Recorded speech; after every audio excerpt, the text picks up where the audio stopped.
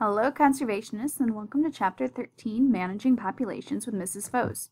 So a population, as you remember, is a group of the same species that are interacting, interbreeding, same time, same place. For example, that would be each of the different species would be a population in the same river. Okay. So this chapter, we're going to cover a few topics. First, why it would be necessary to manage populations. Some management aspects, and monitoring techniques. So managing at the population level would be considered a fine filter approach. So if you remember ecosystem level, if you said, I'm going to save this part of the rainforest, that would be a coarse filter approach. Because as long as you save that whole forest, you're probably going to save most of the biodiversity there. A fine filter approach would be working on a specific species there, to make sure that they were surviving and conserved. So when would this be necessary? So think about that for a second. Okay, you ready for the answer? I'm sure you thought about it really hard. Okay, so this would be necessary if there were specific issues facing that population, like they were overexploited, whether it be for pet trade or hunting, or they have some sort of economic value. Now let's look at some management aspects. And one of the big things is looking at what the limiting factor is for that species. So what is it that they need more of? What is keeping their carrying capacity too low? So then think about what some possible limiting resources are. Okay, got it? Some big ones: water, nesting habitat, food, burrows. Well, let's look. Look at that. We were indeed correct. Food is a factor that we might need to manage for. So what you're doing there is you're giving more of the food resource for that species, and if that truly is the limiting factor, their population should go up. So you can do this in a couple different ways. You can remove competing plant species. That's a big one, especially invasives, to allow those natives that they eat to grow. And oftentimes you'll see this done at sites for reintroductions, where you'll be putting in these stressed creatures, and giving them extra food gives them a better likelihood of surviving. We do this all the time with bird seed. We supplement bird feeding, although sometimes that works against them, because then hawks can use that as a spot to look for birds to eat. Here's an example of where this was successful. It was in cranes in Japan. So there's two species here, the hooded crane and the white-naped crane. And you can see their populations in the 50s were incredibly low. And then once they started supplemental feeding, those populations rose dramatically, especially the hooded crane. I was an intern for a zoo for a while in Fargo, and they had a white-naped crane. His name was Stanley. He was the worst. He was 4 feet tall, and so I'd have to go in. He shared the big enclosure with these little poodoo. They're little tiny antelope. They're real cute. Look them up. But anyways, he would follow me around the whole time as I was using my shovel and had the garbage can to put the poop into. And I had to shove the garbage can between us because he would go to attack me.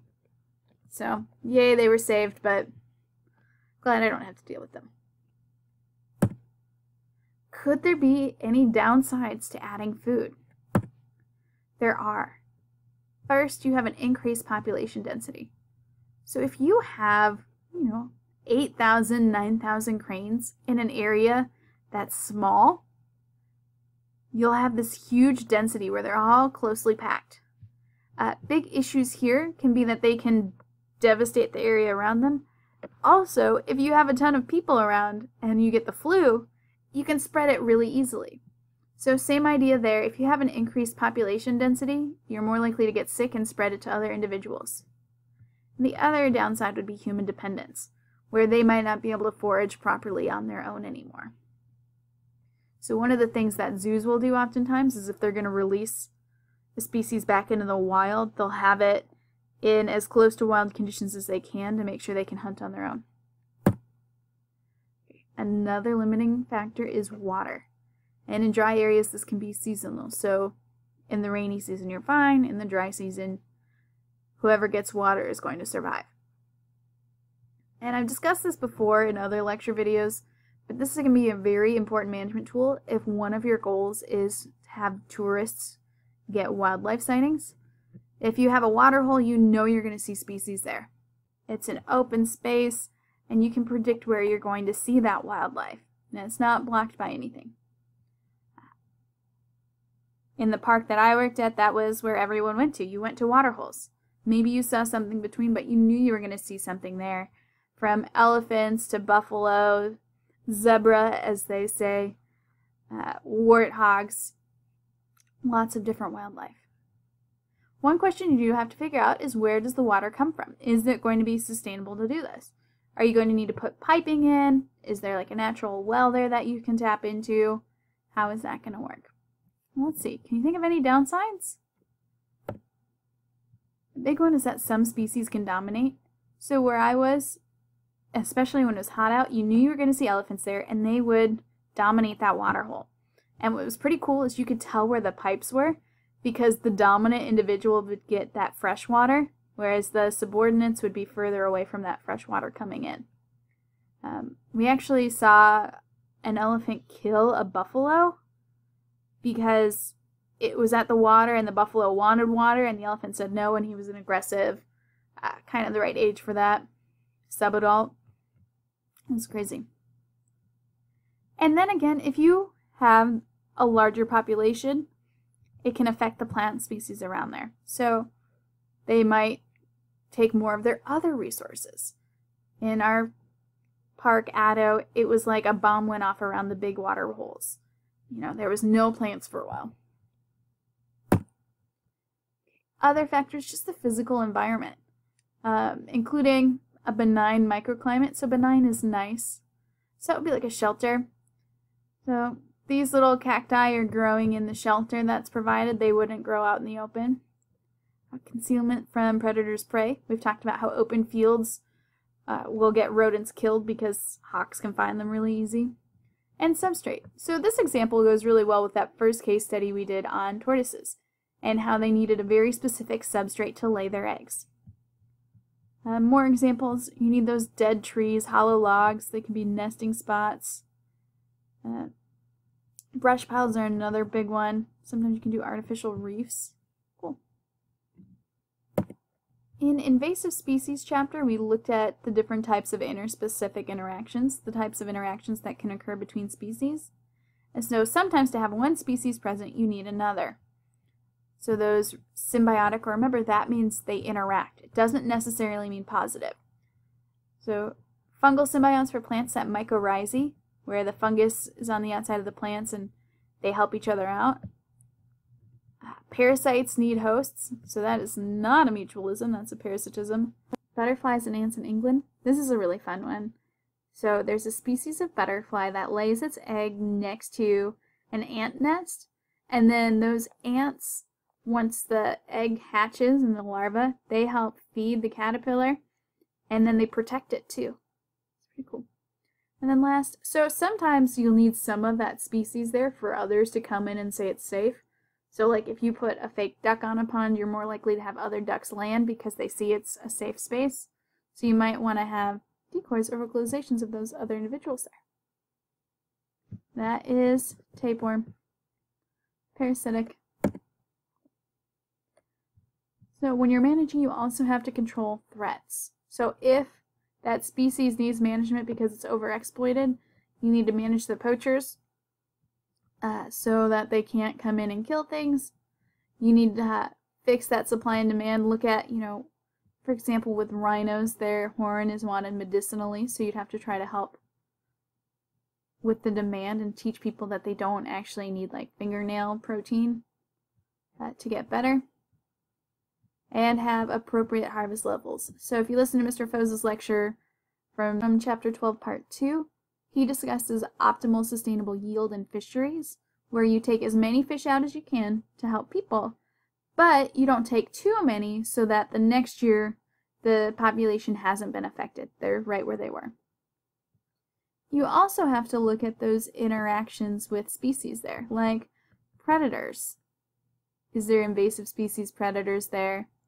If the species are grazers, do they have what they need to graze? Can they use their regular patterns?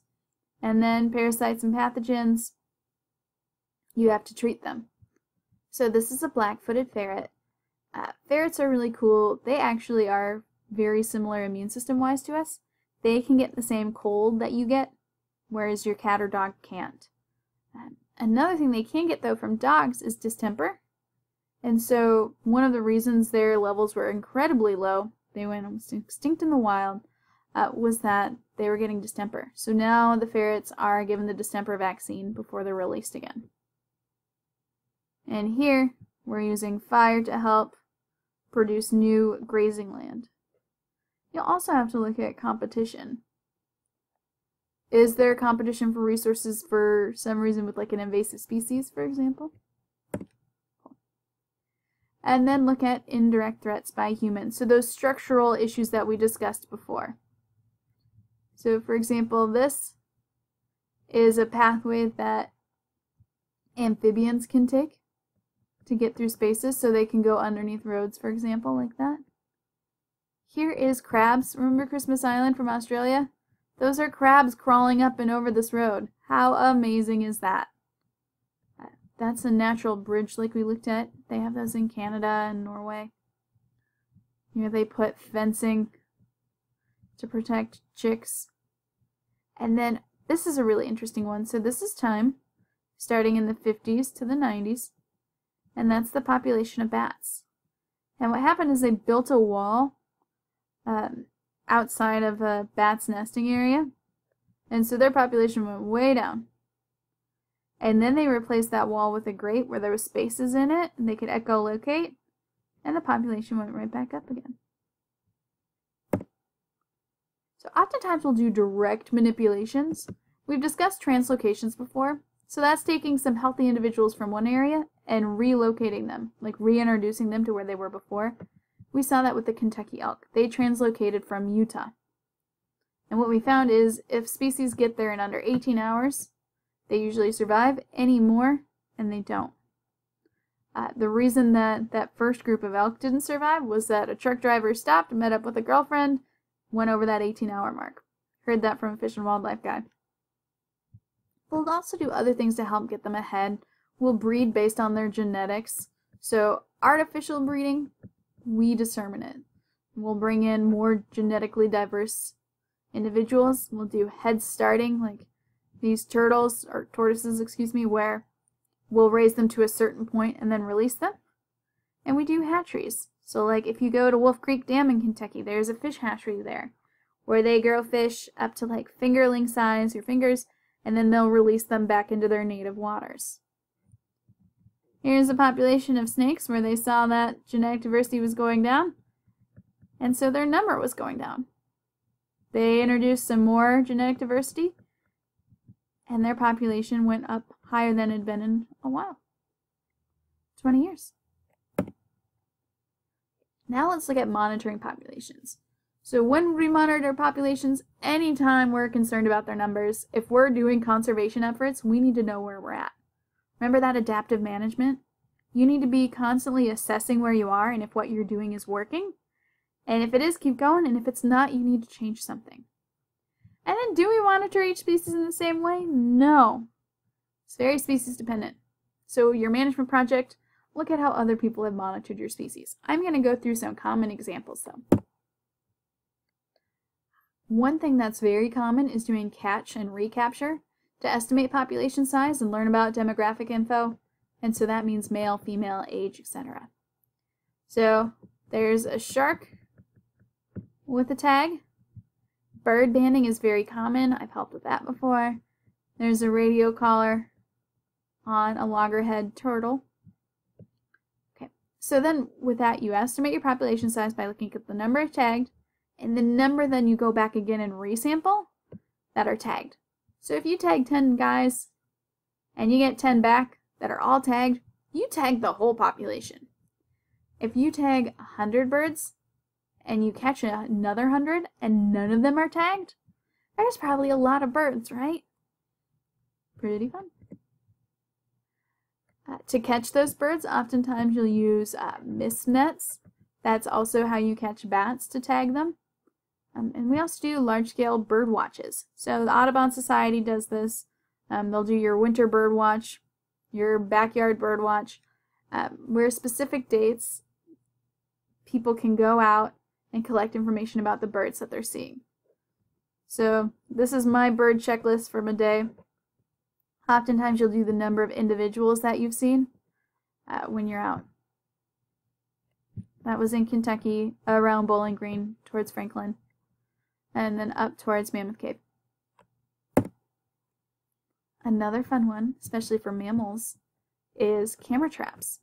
So I know that some of you in the class have camera traps where you'll look at what you found in your backyard, especially for elusive species as well as species that are nocturnal. Camera traps are the best way to see them and identify them. When I helped with a black rhino study in South Africa, we used camera traps to identify the individuals. Usually they came to the area around like 3, 5 a.m., not times that you'd want to be out at night there. And what we were doing was collecting their feces. So we'd collect the feces to look at their hormone levels, parasite levels, and we could tell which individual it was because we caught them on the camera trap that day. So it's pretty neat. And rhinos are really interesting in how they defecate. Haven't heard that before, probably. They have different spots where they all go.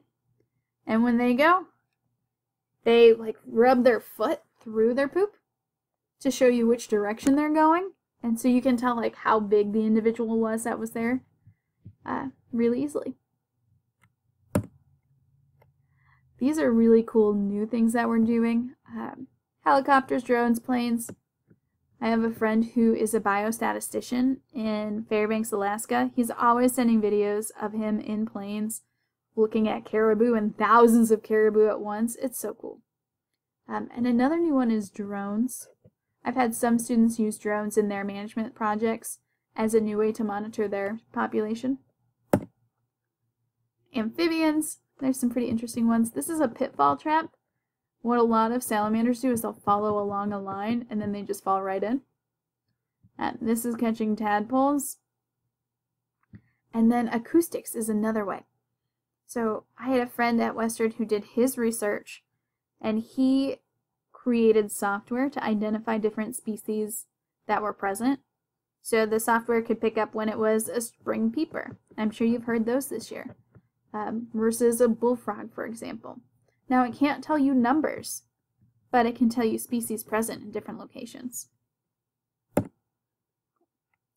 Insects, pitfall traps, that's similar to what we looked at before.